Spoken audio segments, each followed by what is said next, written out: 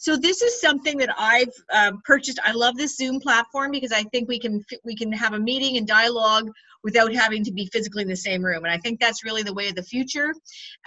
Although I do like seeing everyone's face, so I think that helps as well. And so for people that will be that can attend, I'll have this posted and they can just click on it and review it later at their viewing pleasure. So again, welcome to everyone to the Year 2 Clinical Adult Health Challenge meeting. We will, I'm just going to go through a couple of things that will be important this semester. And for the purposes of newer people, I'm going to go over the sort of the course itself and how that fits within the broader curriculum. And then we'll talk about some of the specifics. And please just stop me at any time. There's also the chat feature if you want to, throw up a question. I mean, just yell it out, but also you can push your questions into the chat feature as well. So this portion of the course is the Adult Health Challenges. It's in the Adult Health Challenges thread of our program. So we have like a helix formation, and this is one of the helixes of the program. In year 1, they take older adult to help prepare them for this clinical. Then in year 2, it's divided. Half will go to med surge or adult health challenges. The other half go to pediatrics maternity. So in year 2, then in year 3, they go to mental health and community. And then in year 4, they are doing their integrated practicum, which is a theory course with 192 clinical hours, and then they complete 47, the final practicum with 420 hours. So this is their foundational course. It's Med-Surg. There is, the theory portion of it covers the entire gamut of Med-Surg nursing. So we try to cover in the theory course the important concepts. And unfortunately, we have it still broken down as biomedical type concepts. So we talk about pain. Week 2 is cardiac. Week 3 is respiratory. Week 4 will be, what do we do week 4? We do pre-post-op, pre-interrupt and post-op care. We do neurology, endocrinology, GIGU, medical surgical emergencies. And so those are sort of the pieces that we talk about. Within the theoretical concepts, I also bring in the most common things they're going to see. So I don't talk about everything, but what are they going to see in clinical and what do they need to get going? And so what we learn in clinical, what we learn in class, if you could even just sort of bring those concepts through in clinical. So what was your course about today, or what was your class on this week? And I do the same thing. So what did you do in clinical? Were you able to do blah blah blah, or how have you been managing with this sort of thing? And so it's really good to have that dialogue so we know what's going on in clinical and that you know what's going on in the classroom. Oh, I just have an email from Jennifer to say she's joined us. Welcome, Jennifer. Thank you so much. I'm hoping you can hear us. I'm taping this for people that can't join us. I hope you're okay with that. And feel free to put on your video if you like, and feel free not to if you don't like. Anyways, I'm sure she'll put it on if she wants.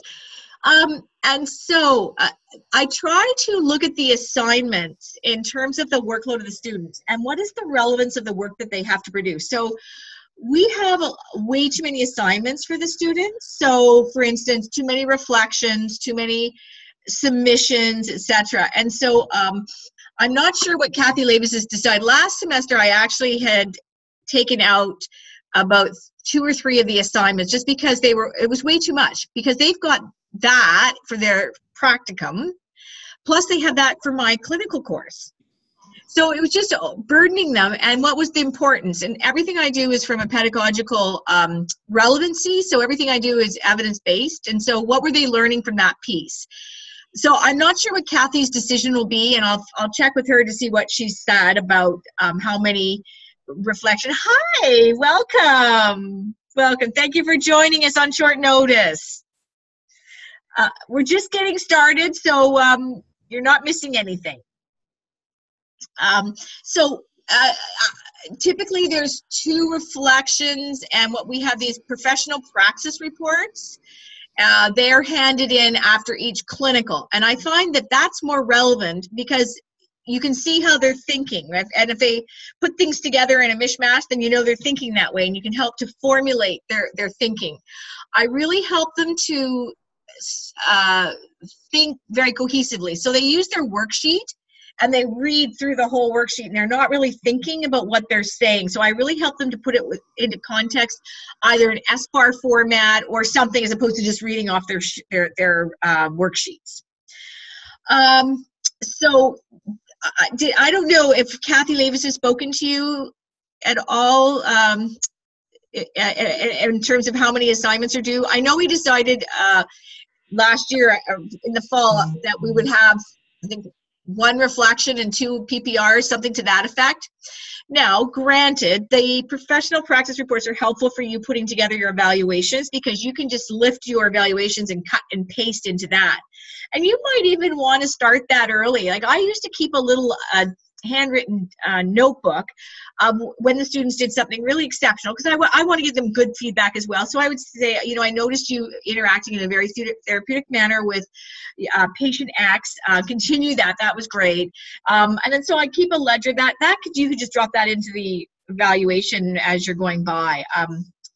So as you're doing it every week, and I would give them frequent feedback and timely feedback. So at the end of each clinical, I would just take notes, look at my notes and say, oh, you did a great job with that dressing. You came really prepared, and I noticed that although it was your first dressing, you did an awesome job at it.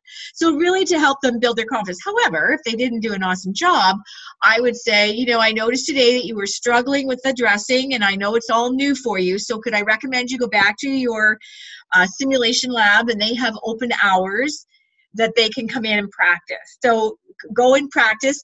And the thing is, if you ask them to go and practice, if they're not really ready and you think that they're stumbling, because there's going to be rustiness, and then there's going to be just lack of knowledge, and you'll be able to test that.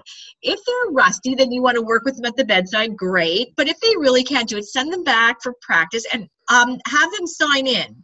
And then what we can do is we can copy that and give you, so you can have a copy of when they signed into the IPR hours, so that you can keep track of that. So if you send them to IPR hours, you want to see that they've actually done it.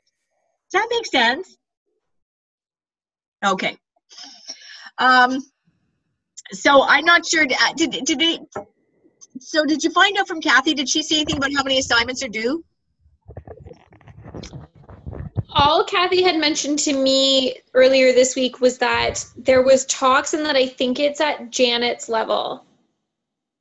Or so it's at the dean. I think, yeah, she said it had gone to the dean for them to decide how much the students had to do, and she was waiting to hear back. For this reflection? Yeah, like the analysis, I think. That's what she had mentioned. And I just kind of said, oh, okay, I'll just wait. I think I'm pretty sure that's what she had said, because it kind of made me roll my eyes a little bit, but I was like, okay, I'll just wait. Sure. We had decided, so last semester, in putting out, because we changed our format with pediatrics and maternity child, that's all different this semester. And so and then when I just took out those assignments, and we had new teachers and whatnot, I just took out the extra assignments that were very redundant. So then we met and we said that whatever we did last semester, we had to do this semester. So okay. Yeah, because it's the same for the whole, because that's what we're evaluating the students on. So I'll find out for sure, but it's not at the level of the dean. That's nothing that our dean would deal with. So well, that's what didn't make sense to me when she had mentioned it, so I'm not sure. Yeah. Sure. I'll find out for Tuesday, because I think, who's doing that?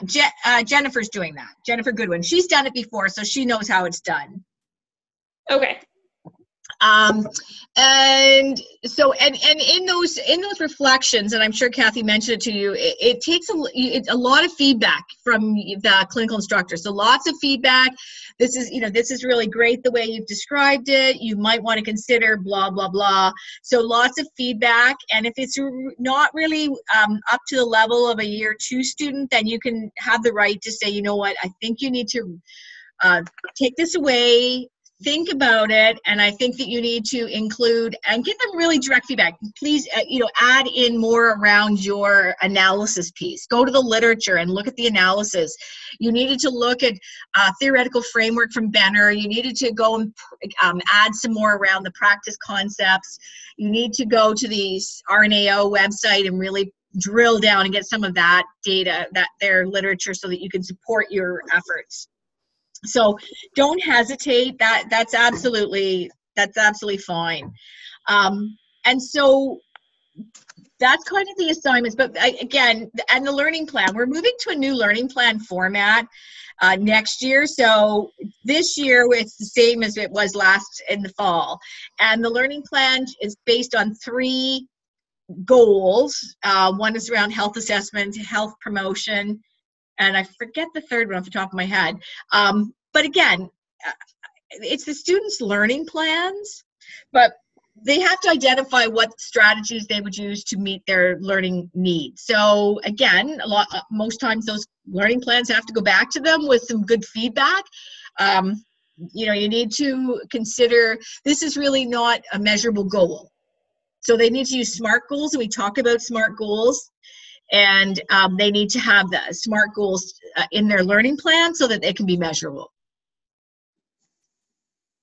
The PPRs, again, identifying the entry to practice competencies. And I just want to clarify with everyone that the entry to practice competencies are spread over 4 years. Somebody at some point said they have to have all 100 in one semester, and that is not the truth. And so you'll have them coming into you saying that, and no, they just have to complete what's in on the document, because it's not going to be appropriate for them to complete all of them.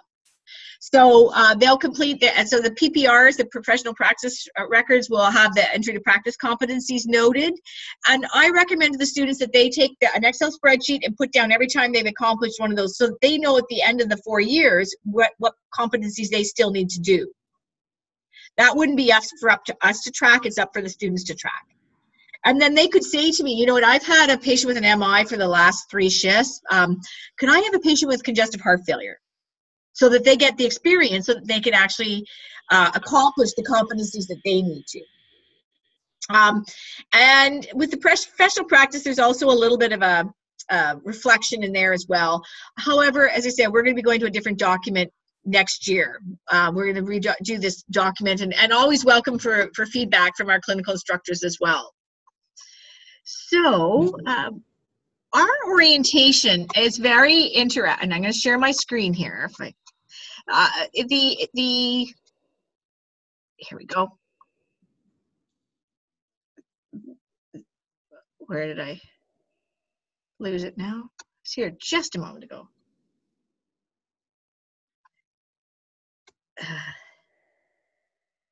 Here, found it.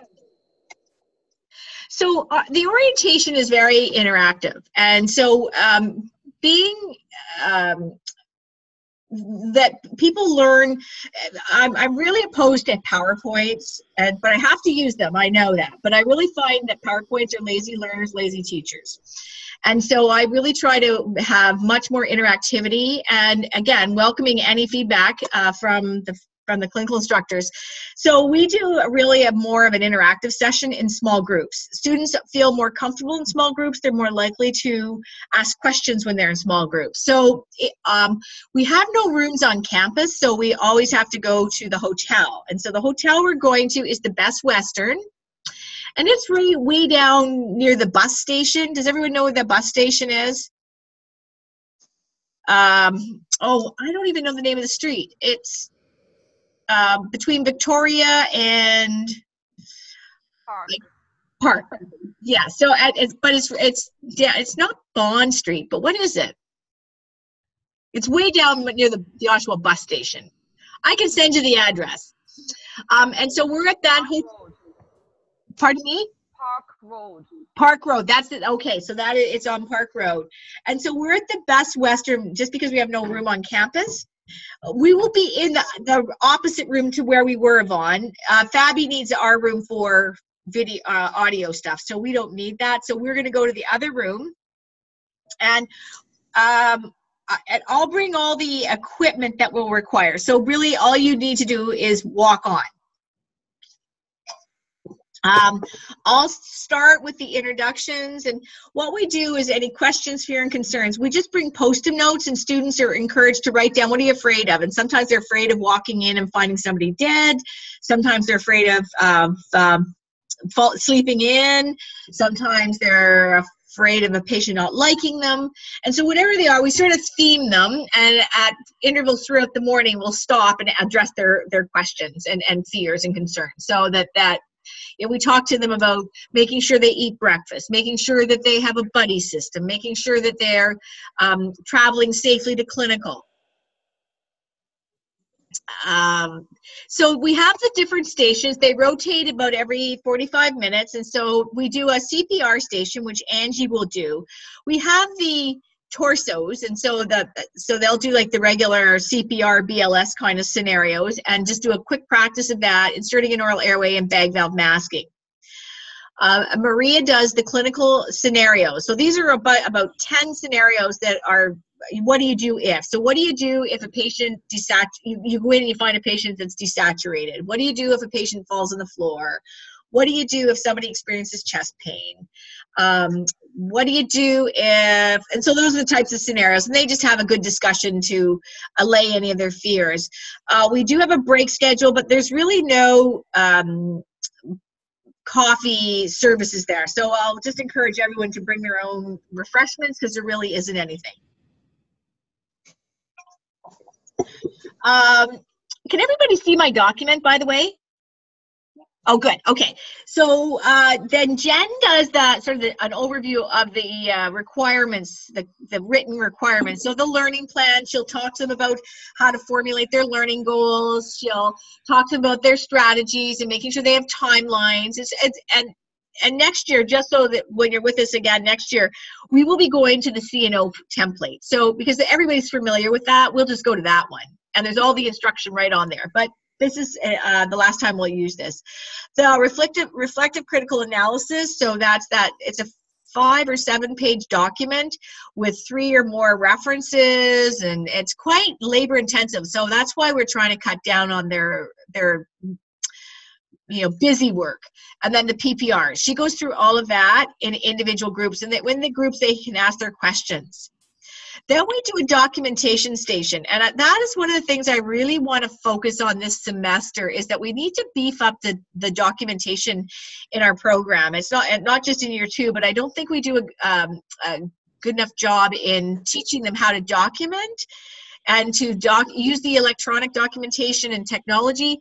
And also, when we found out that Lakeridge went to downtime procedures with the recent what happened, they were held hostage. But I forget the technical term, but they were held hostage. That all the hospitals in the UK and Lakeridge, of all hospitals, they were all they hacked into their systems. And my colleague in the UK said they couldn't even visit people in their homes because they didn't have addresses for them. So they're waiting for their morning insulin, and there's nobody coming. It was very awful. So our students do not know how to go to downtime downtime charting, and so I really want people to be familiar with downtime procedures. So, and I teach them that with the MedSelect as well. And Yvonne, you're going to do the documentation because you're the most familiar with Lakeridge's documentation. Are you okay with that? Is that okay with you? Okay, great. And so I will bring the hard copies of it, and you can just go through some of the common screens and that sort of thing. I think that the Pickering site is now electronic as well. So we don't have to worry about doing narrative charting, but more just downtime procedures and some of the nuances in the system at Lakeridge. Then we'll have lunch. And then we'll go, and then the final station will be a practicum handbook. So all of these stations will run concurrently. So you'll repeat your station 5 times. And so the practicum handbook, now did I give that, I don't think I gave that to you, Sarah, but I'm going to ask No. you if you don't mind it. I had you as our float, but unfortunately we've had so many shifts. I'm going to ask you if you don't mind taking the Practicum Handbook station. Yeah, that's fine. And so I'll send it to you. It's on the website. So basically what the students do is they play a Jeopardy game. I have it all printed out. All they do is lay it out, and then they can work in teams or individually, and they can just go through it.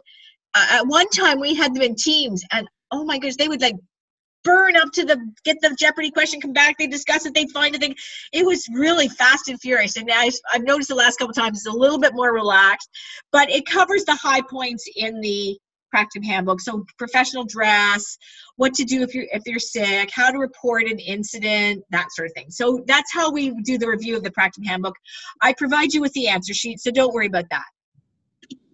Okay, perfect. I'm going to do interprofessional communication. Have taken I'm a master team step trainer, and so you may not know what that is. And so in the States and sort of a spin-off in Canada, there's this Team Steps, and Team Steps is really all about patient safety, and it's really a way of it's come out of the I want to say the Army, but what's the military, it's the word I'm looking for. It's come out of the U.S. military in ways of communicate so that everybody knows what you're talking about. It talks about ways to prevent an incident. So they talk about different formats of how to communicate. So one of the things is the cuss format. So, people are talking, they're afraid something's going to happen, so you just go up and you cuss them. So meaning that you identify that you're concerned, that this is really an infringement on patient safety and they need to do something. So it gives them format on how to speak to people. SBAR falls under the interprofessional communication. So I'm going to do a short PowerPoint. You know how much I like PowerPoints. But because of the training, I have to stick right to the script. So I'll do a quick piece in there. And one thing I forgot is that I have to fit in the math test in here somewhere. So we'll do the math test at some point. It's the pre-practicum math test, and so maybe we can do that after the last station, and then while I'm doing the interprofessional communication, the clinical instructors can actually mark the math test, and of course I'll give you the key for that. And then in any remaining time, we're going to, you can meet with your group, you're going to discuss clinical expectations. So really the overarching theme is that the student is able to manage 2 patients, care of both patients, including medications and dressings. So you can really talk about what your particular feelings of or expectations are, and keeping it really based on the handbook. So for instance, I know Maria, who I thought would join us today, she said the students have to come looking presentable, and I mean, we can't, of course they have to look presentable and looking professional. She said they have their navy blue uniforms all shoved in their backpack and they pull it out and they look like they've just been sleeping in it. So she clears that, lays that out, that we don't expect you to have the pants seam all ironed up. We expect you to look professional. Post-conferences at this level was really just to facilitate a debriefing. And if you need some instruction on how to do that sort of a piece of debriefing, and I'm going to ask you what method you use. And so if you can identify what method you use for debriefing, let me know and we'll certainly talk about it.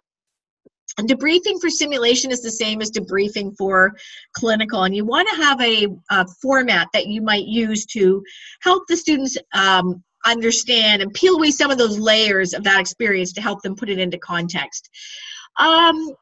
Sometimes it's just about you don't have time, especially when you're giving medications. You might just say, how did your day go, and just get feedback from a few people.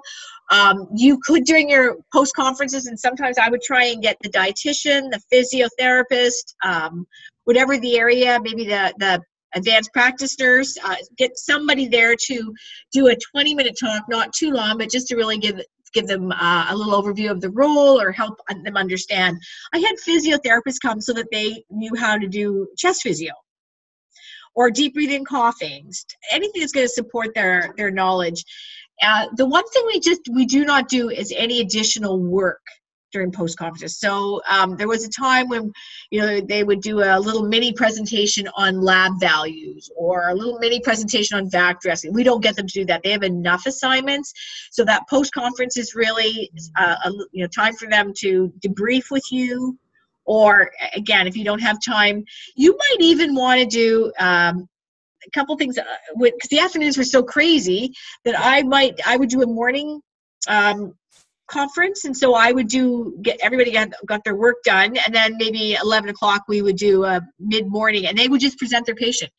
Just tell me who your patient is, or let's do almost like a pre-conference. Sometimes I would even bring them before clinical, because sometimes the report was always a moving target. I'm used to report being at 7:30.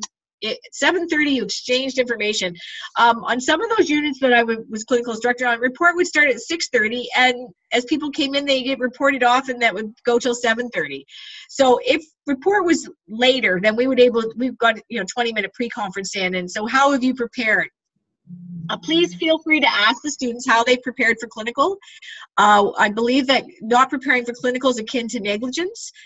However, if they're preparing for my lecture by reviewing a chapter in the book, or I'm preparing for my COPD case study, or however, that's still prep. That's clinical prep.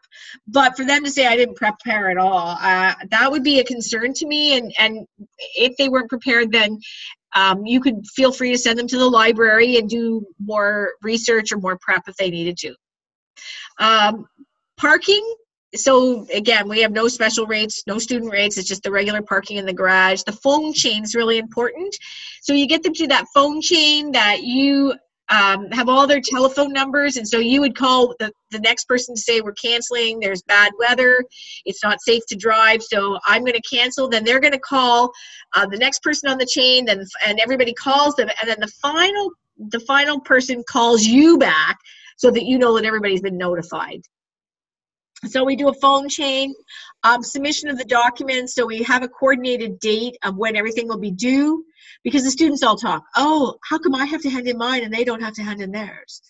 Worksheets that we have as soon as everybody gets attached to the Blackboard, we do have their worksheets on there as a whole orientation file, and they've got worksheets. And so students are expected to come to orientation with worksheets, but also to go to clinical with worksheets. Practicum evaluations, I'm not sure if Kathy's gone through them. There's a midterm and a final evaluation.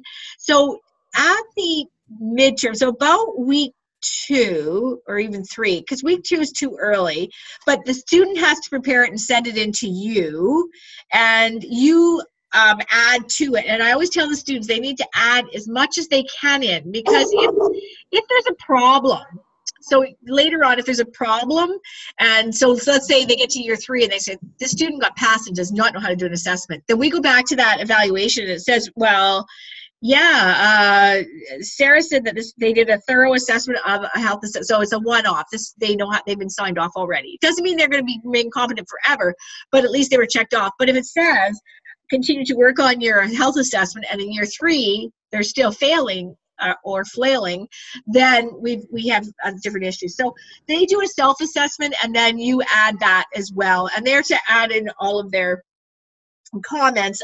Typically I would add in, it's broken down into the 7 main competencies, the 7 main overarching themes: professionalism, knowledge application, ethics, service. And so you want to make sure you have comments in each one of those categories.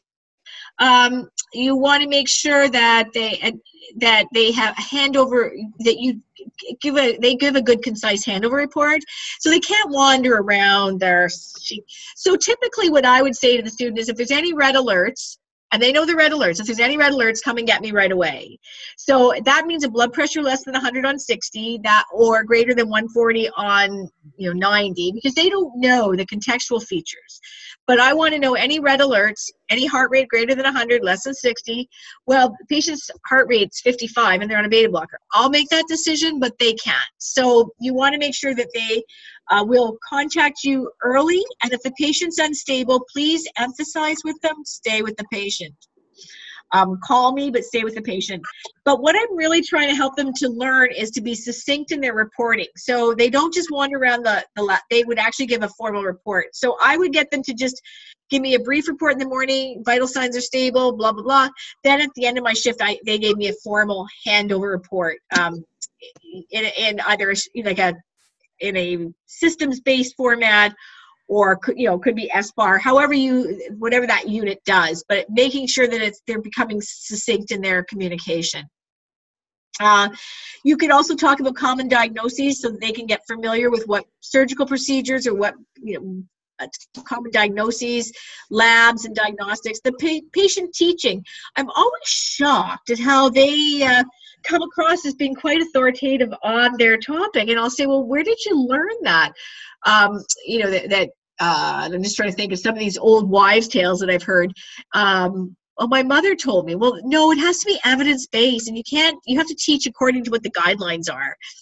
So really integrating other coursework as well, patho and pharmacology. And so and then if there was time, they could start, there's case studies in the back of these student handouts, and I'll send them to you as well so that you're aware of them. So there's medical case studies and surgical case studies, and they can always start their learning plans as well. So it's a pretty full day, that first orientation day. The second orientation day is our simulation-based learning. And I just want to remind everyone that simulation is a safe place to learn, that we want to build their confidence, and also we want them to experience it as opposed to us just telling them. They are novices, so we have to guide them. And so I always start my simulations by every time going through the learning objectives, because that's what drives the scenario, is the learning objectives. So there's different stations here, and so they have, so basically they're going to go through a bunch of stations.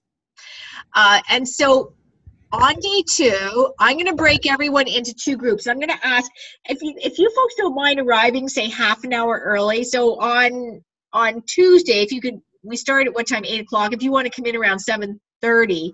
Now, we don't get into the lab until 9 o'clock. So come on over around 8:30, but just give yourself time if you're unfamiliar with the surroundings or you need to know where you're going, because you don't want to arrive and so I'll divide the groups in 2, and half the group will show up with the simulation. The other half will go to the dining room. Because we can't have more than 35 people in the lab because of bad air, we have to have people separated out. So we're going to have half the people in, and it's the same case scenario for each of our simulators. It's called an unfolding scenario. And so they get a report, and then they're going to work through the details. So Sarah, you're going to be doing the health assessment station. And okay. So you're going to have, and I'll show you the scenario. So basically you're just going to encourage them. You're going to have them review their learning objectives. You're going to give them report, or they're going to read report on the card, and then they're going to do their assessment. And you're going to find, I've asked that they have crackles, that the simulator has crackles, so they can identify the patient has coarse crackles. And ideally, that they would come back to you and report that I'm hearing some coarse crackles. And you might have to really guide them that about the assessments. And just some tips and tricks. The simulators are limited because you can't hear posterior breath sounds. So you're going to really have to coach them on posterior breath sounds and really landmarking. I find people do a very poor job. Even my bridgers do a very poor job at posterior assessment. So making sure that they know where the bases of the lungs are, because otherwise they're listening over the liver. Decreased breath sounds. Yeah, that's because it's the liver. So really knowing your assessments, where the landmarks are for cardiorespiratory assessments, knowing that they have to check skin temperature with the backs of their hands, and they know this. And I think did I send you the health assessment critique? I think so, yeah. Because that's what that sort of is, the outline of how they're doing their assessments, just to give you an idea. Now, they're not being critiqued today. It's just to help refresh even how to get a stethoscope in their hand, and really, where do you feel for pulses, all of those sorts of things. And just to really help them build their confidence again. Maria is going to do sterile asepsis, and that sterile asepsis will be, I've asked that they have a Foley catheter and a sterile dressing. And so and they have about 4 of these out. So if you have a group that's not, people are busy, then they can go and do that as well. Now there will be med carts out as well. So typically I would break them into, so 2 people are going to do an assessment, and there's 2 mannequins set up. So you're going to have both Mr. Dressup and Mrs. Mitchell or whatever. So you have 2 simulators. You can have 2 on each, and then the other people can actually go to the meds and start practicing giving medications to start them thinking about all of the stuff they have to do for clinical. And so the same for all the stations. There'll be 2 mannequins per station. Maria will do sterile asepsis, and in report, it's going to say the patient just received Lasix, and they've done they've done a scan, and there's about 800. The patient needs urgent catheterization. So they have to do an urgent catheterization or an urgent dressing. But one station will be focusing on sterile asepsis. The other station Jennifer does is around prioritization. And so there's also, forget which station, I think it's this station, there is a stump they have to redress. The stuff that's going on in all these stations is all testable material as well. So we have to make sure that we do cover it. And so, sure, that's fine, Jennifer. Jennifer, just before you go, what's your background? Are you med surge? Can you hear me? Pardon? Can you hear me? Yes, I can. Oh, you can. Okay. Yeah.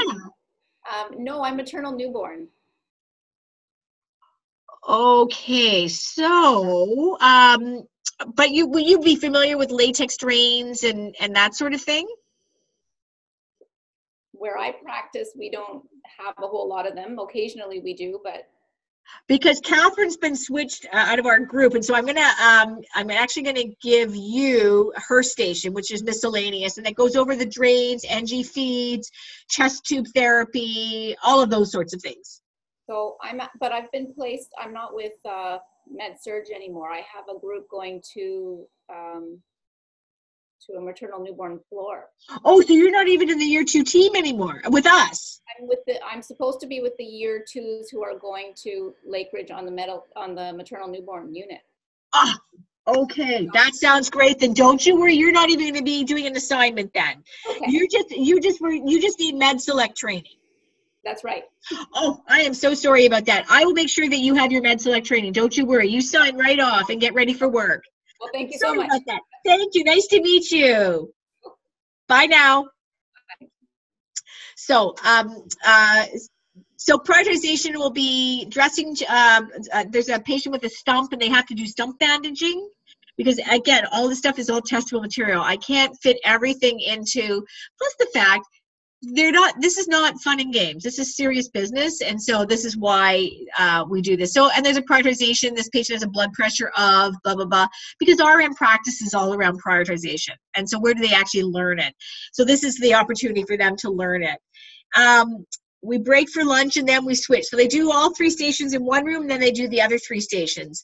In the other room, Vaughn, you'll continue on with the case studies if you don't mind. Are you familiar with that?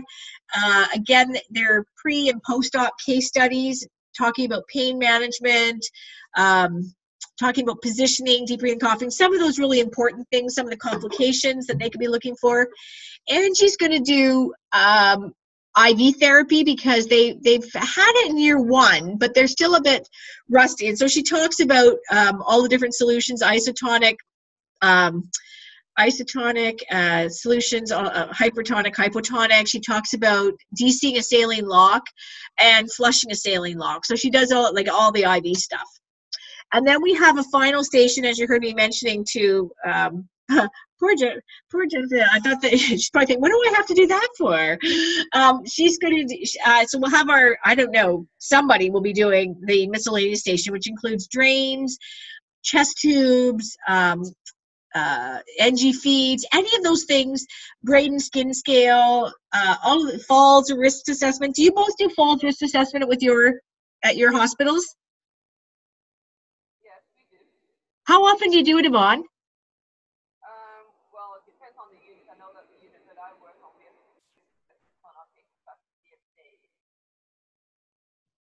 Oh, I did. So again, and there isn't emerge, so she wouldn't see it that often. But I know at Markham Stillwell they do it in the ICU every day, falls, wrists, and also the Braden they do. And so again, some of these skin scores that they might not see, that they need to be familiar when they chart. If there's anything else that you think we need to put in the miscellaneous station, just let me know, and we'll do that. And so that is the day, the second day of orientation. Here's the patient. So I think I've sent these to you already. This is the patient, and how the simulators will be programmed. And I never know if Mrs. Dressup is going to be a Mrs. or a Mr. But anyways, I bring all the documentation for this so that all you do is facilitate the station. I typically so I start out by reading the learning objectives at each of the stations. They work through it. Then we do a debrief at the end. The debriefing, I better order some chairs too. The debriefing, it's difficult because we don't have time to do a real formal debrief. So if you just want to do a plus delta, that's fine. So what do you think went well here? What do you think you've learned? What do you think you're going to take away from here to work on? So just really helping them to put it, so this is, it's a great day. It's good entertainment. What are you going to take away? What are you going to really do going forward from here? And so, just helping them to think about their learning plan and what their learning needs are. So that's that. That's sort of our orientation. Is there any questions?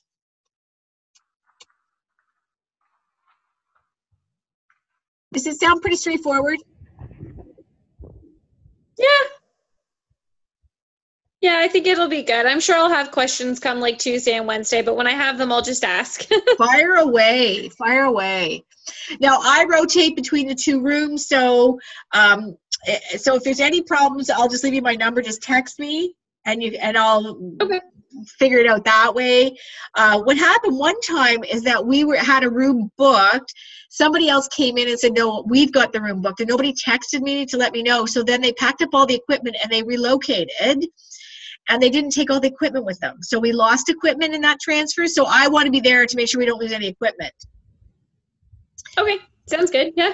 And so the room we're going to be in is the dining room, the college dining room. And so do you know where Tim Hortons is? On the second level. We're in the college. Yeah, so where I met you, you just go straight along that corridor and then you veer to the left where the stairs are. Oh. And you go about 4 stairs and then it's halfway down. Okay, so it's kind of sort of near like the criminal justice wing. Yes, you go down the criminal sort of not straight down, but around the corner to the gym. Around the corner. Okay. Oh, yeah. Okay. If you see the gym, you've gone too far. Okay. Well, I'll figure it out. So we meet there then on the Wednesday. Yes, that's correct. You are going to go to the lab, though, Sarah. You're going to be in SW207. Okay. Because you're doing. So I'll just go directly there then. Yvonne will be in the dining room. Okay. Okay. Yvonne, any questions? No, I just have to go find out where the dining room is. Okay, so the dining room is. Do you don't know where the Tim Hortons is?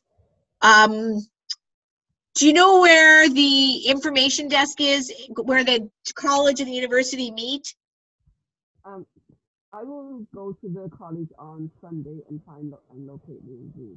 Okay, all right. And we'll be in that room, G2021. I think that's all I have to say.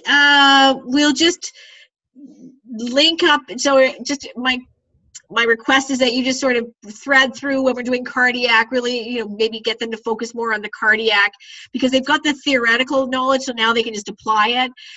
So keeping, what did you learn in class today? Let's apply it. And then I do the same thing. What did you learn in clinical? So let's talk about it and tell me how you made out. Who's giving medications? And don't feel. We have to be able to give the students the opportunity to give medications enough times to be consistent so that they consistently manage 2 patients with medications. So what we would do is, and not the first week. So the first week you're going to orientate them. So we have day 1 will be group A, and then day 2 will be group B the following week, go out to clinical. Then they're going to go out. So the first day they're on the unit, you may or may not. You may have some people that are real, you think, okay, they can give meds by the end of the month, like January, if you think of the dates, they might be okay to give out meds, they may not. And so if you give them out, so typically you might have half giving out the meds one day, half giving out the second day. So that you have, but they have to give them at least 4 or 5 times so they have that opportunity to say, yes, I've given it. And sometimes, I know when I did it, it was a challenge because you might have half the students in the unit, half the patients in the unit. I'd have 16 patients and giving medications for at least 8 of them. It was crazy. So we're responsible for patient safety. We don't give any of the patients medications. We're not authorized to, the students are. And so we give the medications to that students can give the medications. I would watch everything they poured. I'm being very careful, especially at the beginning of the semester. Towards the end of the semester, I could sometimes watch, depending on who they were. Some students I couldn't, but if I sometimes can watch 2 students drawing up their medications at the same time, so that you could do other things. Sometimes it was just medications I did all day long. Suzanne Dove was great with me because sometimes the students didn't give out the medications. It was a little bit delayed because you're trying to get to everybody. And I even said to Suzanne, I said, okay, I know we gave out our, metoprolol daily. We gave it out a little bit late. And so I said, I'll be glad to fill out an incident report. And she said, no, don't worry about it. So being patient safety is always what drives it, but also students are learning. So I keep that in mind as well. I would never sort of go back, take all these things and then say to the staff nurse, I don't have time, you have to do it now. I would make sure we did everything because the staff, you have to be aware, and you both are staff nurses, so you know how much work they have. And for them to think that all of this work is going to be done, that you're going to do the medications and then all of a sudden, no, you're going to have to do all the medications. That I don't think is really, that's not a good situation for them. It's not good for relationships. So if I said I was going to do something, I would make sure we did it. So as long as I have time to give out the medications, which reminds me, the MedSelect system, the way it works is that you go to the online module, and I've been trying like crazy to get the link to it, but I can't. Now, 2 things. It is on the Wave at the hospital. So the next time you're at the hospital, you could actually do it there. I just need a printout because it's quite a laborious process, and I have to demonstrate that we've adhered to the process.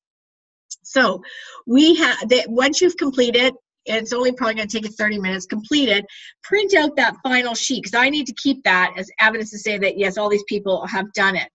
And then I go down and I do a hands-on with you in the med room, in the training room downstairs. Typically, I come when you're on shift so that you don't have to make an extra trip in there and stuff like that. So, don't worry about that. We'll get to it, Sarah.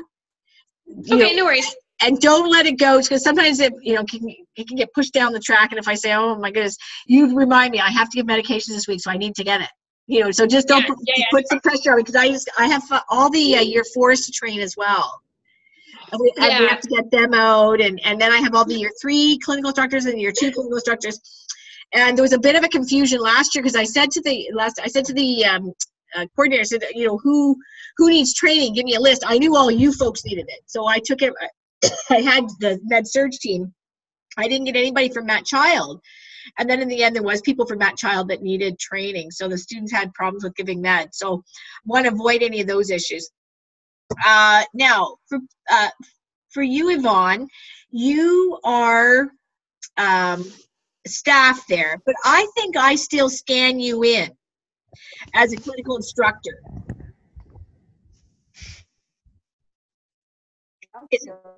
Access the MedSelect on C6.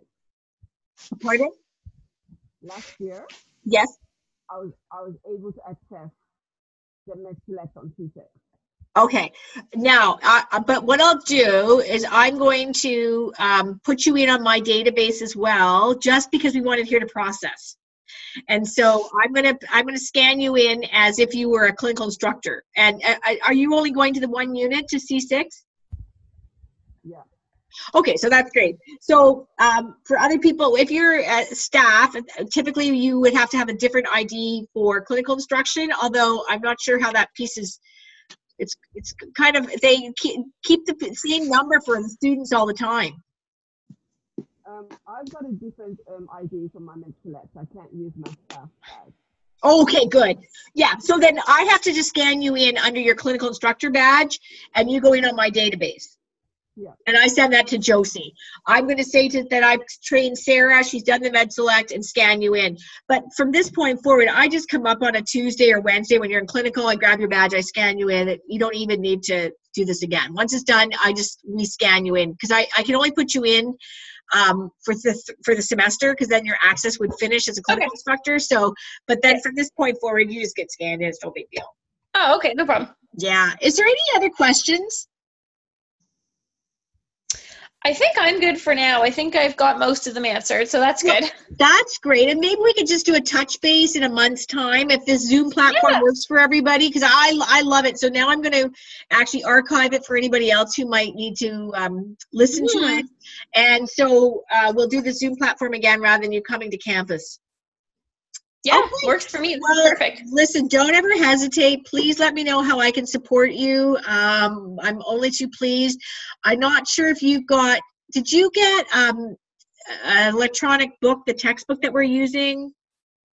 Sarah, I don't, Vaughn, did you get it last semester? Yeah, I got it last. No, I didn't. So let's get you set up with electronic books. We don't bring in desk copies anymore because of the expense of that. But what we do is get you access to the electronic books that the students have. Oh, okay, that's perfect. So if you could just remind me, Sarah, just fire me off an email, and I will get that. I'll get the book rep to get you in onto that system. Okay, perfect. All right then. Well, listen, thank you so much for joining me tonight. I'm looking forward to our next semester, and I think it's going to be great. We have such wonderful students. They are so eager to learn, and they are very appreciative of your time and all your efforts. All right, everyone, have a great weekend. Thank you so much. Thanks, you too, Leslie. Take care. Bye. Bye.